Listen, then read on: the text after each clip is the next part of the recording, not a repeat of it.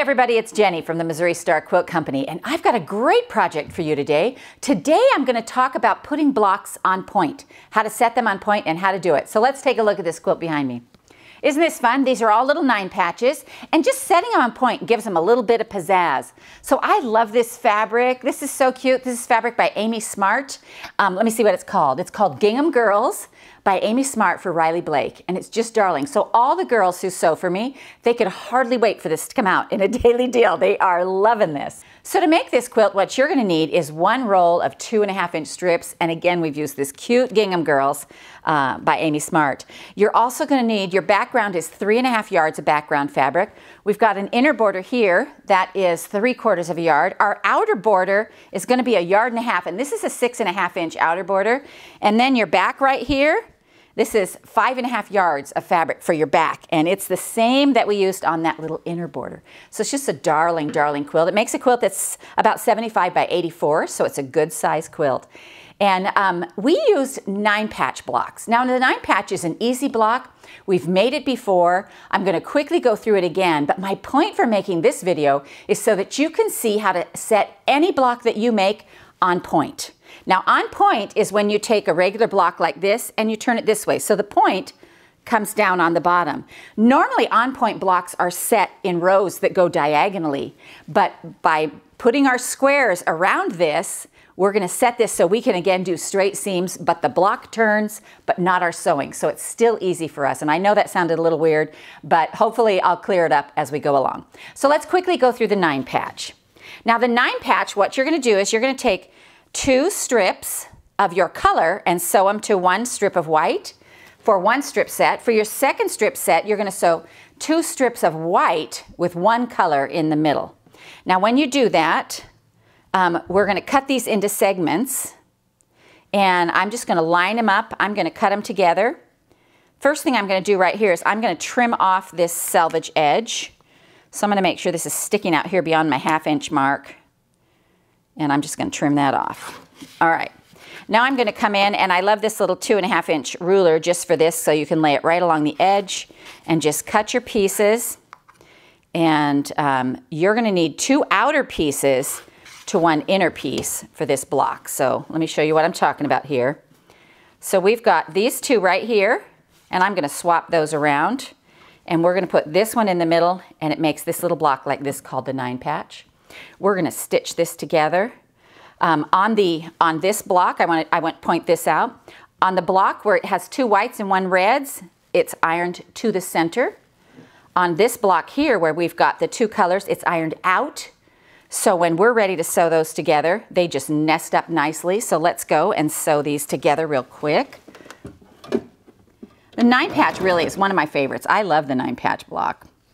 It's just so, I mean, you can do it scrappy, you can do it with strips, you can just, anything you'd like that just makes a beautiful block.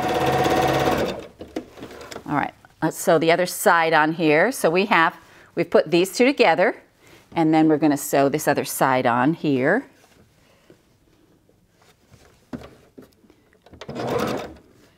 And make sure they nest. I'm feeling for that seam for no space in between. There we go.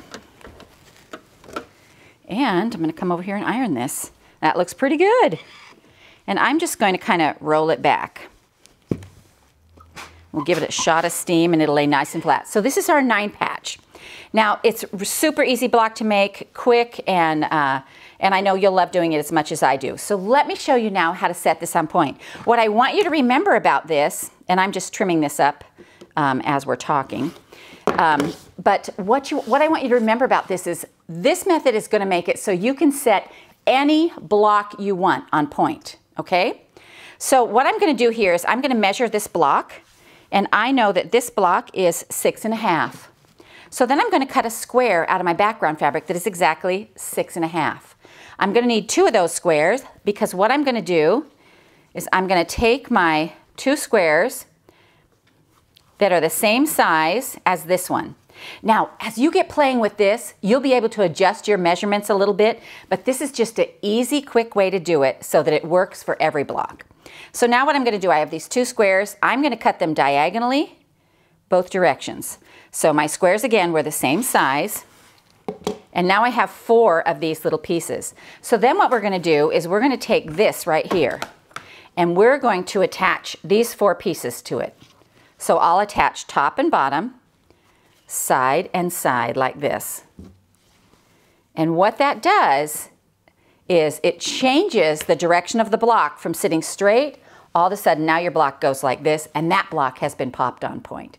So let me go ahead and show you how I did this. So I'm going to take my 2 squares and I'm going to find a little middle spot right here. Just fold it in half and give it a crease with my thumbnail. And then I'm going to do the same thing on here. I'm going to fold this in half and give it a little crease, and that tells me right where to line it up. And one of the things you'll notice on this is that there's lots of methods of doing this, and you will probably be able to cut down your fabric. I think a lot of times what they naturally do is take it down about 1/2 inch and cut a block that's 1/2 inch smaller. But I'm all about easy, and so this was easy to me. 2 blocks the same size. We're going to line them up like that. We're going to sew 1/4 inch right down the sides, because then you can actually trim up your block to any size you want. So I'm going to sew this at 1/4 inch. And then I'm going to come out here on this edge and sew the other one 1/4 inch.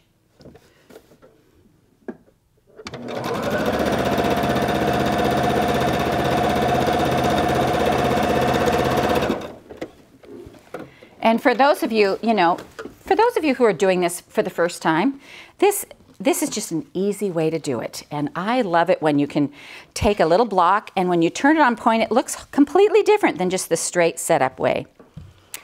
All right, so now I have these 2 on. I'm going to do the same thing to this other side over here. Find my middles and find my middle over here and attach it to the middles on this side. Make sure we're in the middle there.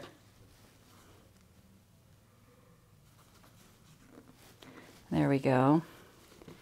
Now we're going to lay these 2 on here like this, and you'll notice they come all the way across those 2 points right there, which is what we want.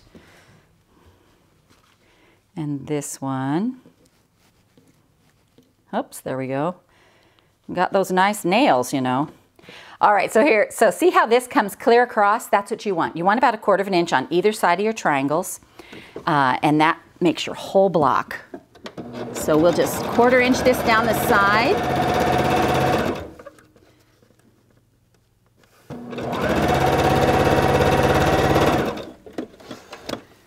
And one more time over here.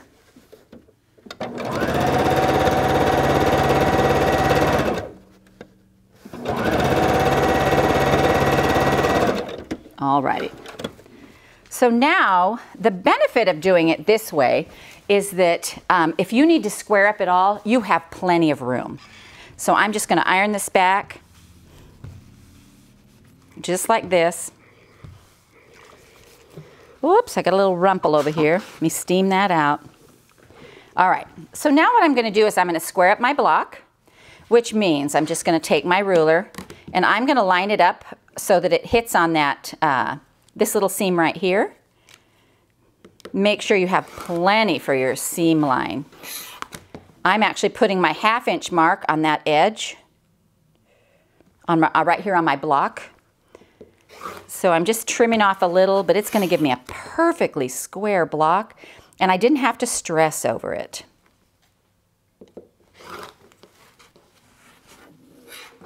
And one more side. Look how clean and pretty that looks.